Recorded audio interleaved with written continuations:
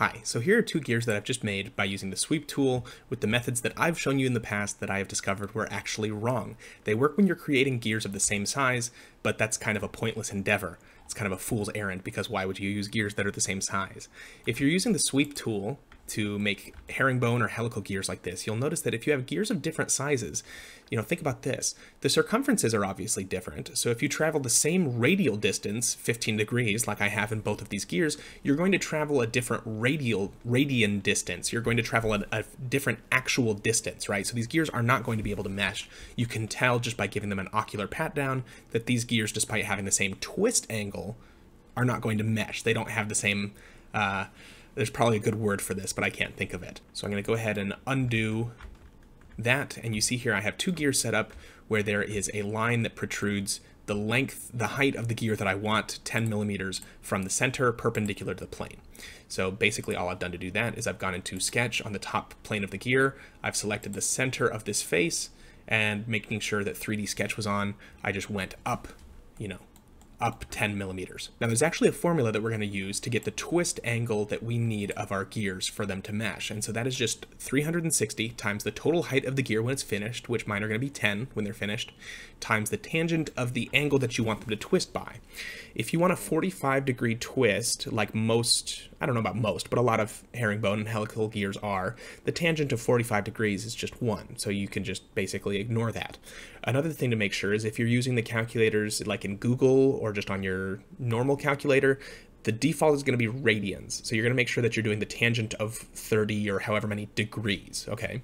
And then all of that divided by the modulus of the gear times the number of teeth that that gear has times pi. And just to make it crystal clear what's going on here, I'm going to use three calculators, one for the numerator, one for the denominator, and then one to finish the equation. So in the numerator one, I'm going to do 360 times 10, the height of the gear when it's finished, times 45, make sure we're in degrees, and grab trigonometry, the tangent, or sorry, not 45 degrees. I wanted to do 30. 360 times 10 times the tangent of 30. I'm doing this just to show you because the tangent of 45 is 1. Equals, and that is our numerator, divided by the modulus of these gears is 2, times the number of teeth on the small one is 24 times pi. And then I'm going to go over here, grab our numerator, and divide it by the denominator.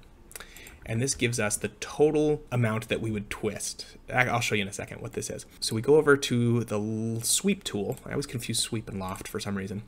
The sweep tool, and we select that path that we've predefined. For the distance, we're going to do half of the distance because we're going to mirror it back on itself. For helical gears, you don't need to do this. This is for herringbone only.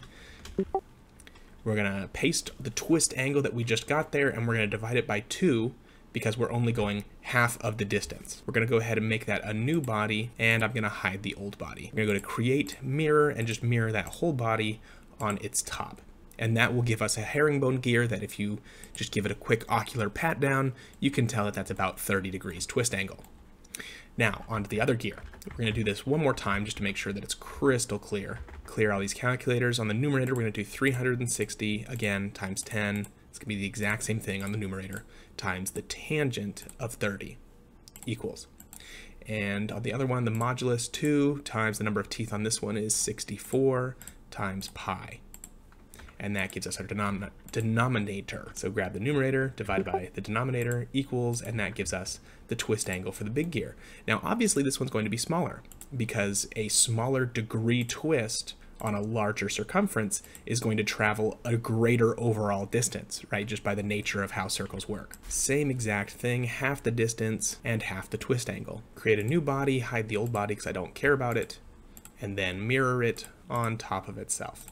Now, this is not a very precise measure, but it's one that I use a lot. I find that a lot of my viewers are here for 3D printing content anyway, so this works pretty well for that. What I'm going to do is I'm going to line these gears up kind of as if they were meshing.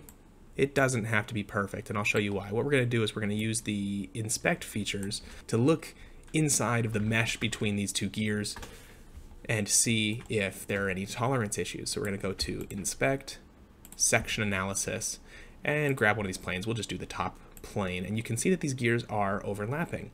We can't have that, obviously, but the reason is because when you create these herringbone gears, they actually have to be one and an inverse in order for them to mesh. So I'm just going to grab this one, and we're just going to flip it over real quick. Again, doesn't have to be perfect, but just something that you can get an idea. We're going to go into section analysis here.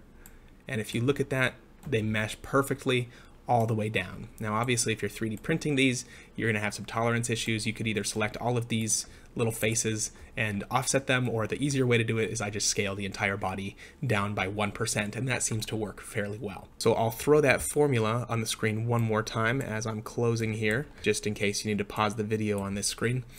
Anyway, thank you so much for watching, and I hope you have a wonderful day.